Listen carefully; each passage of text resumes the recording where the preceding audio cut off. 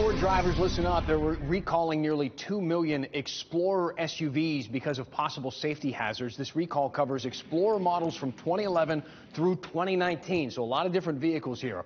A piece that covers the roof supports near the windshield can actually fly off if the clips that hold them come loose. Regulators have had opened an investigation into the problem last January after receiving 164 complaints.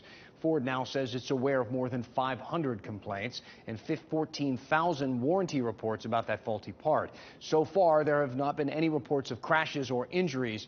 Owners will be notified starting March 13th.